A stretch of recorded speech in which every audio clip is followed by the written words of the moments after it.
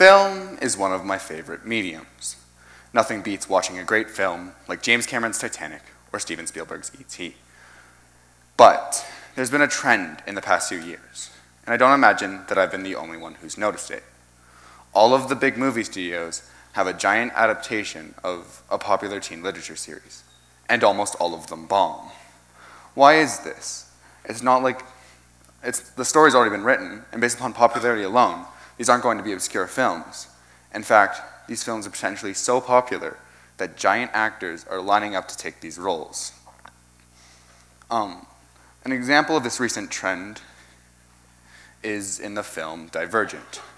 Divergent had potential, but through lazy screenwriting, it became a generic knockoff and a substitute of the hit film The Hunger Games and the not-so-hit film The Maze Runner. And it's not like the book was a dumb ripoff of the two franchises. It was smart and had an interesting view in society. However, in the film, it was literally the law to be one-dimensional and uninteresting. However, on the other end of the spectrum, there are the insanely good adaptations. And one example of this, of an adaptation that just worked, was the film The Martian. The Martian didn't stray too far from the source material besides the ending. And for the film, that worked, because the main character had funny dialogue that had to be maintained in order for the movie to have the same charm as the book. But there's no rule book to writing a good book-to-film adaptation. It's more of a case-by-case basis. And I'm going to look at what doesn't seem to work. There are three major reasons why stories are poorly adapted to the silver screen. Firstly, the story has already been written.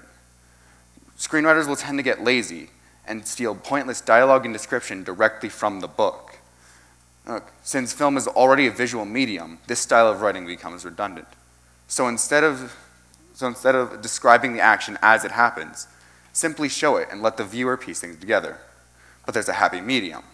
No screenplay can be perfect. If a screenplay is too different than its original source material, what made the book great to begin with is lost. Secondly, people will already imagine what the characters will look like, and sometimes Hollywood won't stay too true to these descriptions. The golden rule of thumb is this: always get the author's description of the characters for the book. And one example of where this didn't work was in the film Ender's Game. The main character was supposed to be around the age of 6 at the very beginning of the film, but he looked like he was around the age of 13. Thirdly, a book is a book and a film is a film. They are two entirely separate entities. So if there's a character that you love in a book and it's not in the film, chances are that that character wouldn't work for film.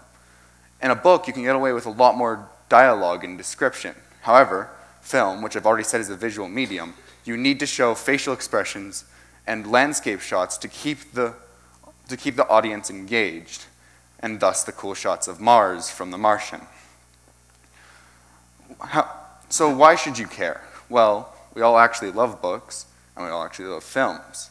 And we despise bad films based off the books we love. Hollywood thinks this is the best way to earn big bucks. However, statistics show that this simply isn't the case. And I'm, frankly, sick of being disappointed. A screenwriter can ensure that the movies are just as good, if not better than the books, by doing three things. Firstly, take out dialogue that doesn't work for the story, and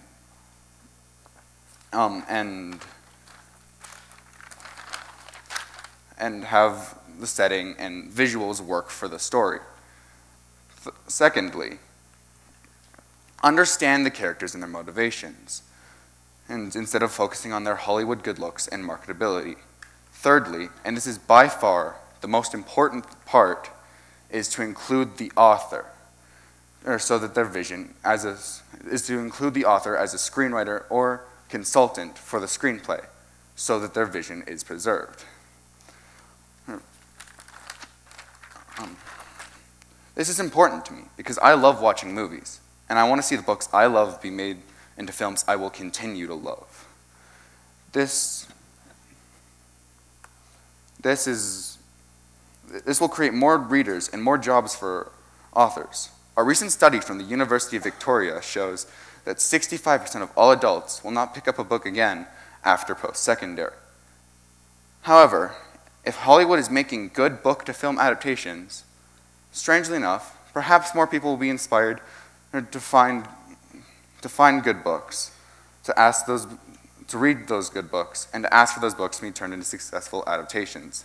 That will, in turn, not only earn the studios big bucks, but also the great authors of these books, and a whole new legion of fans.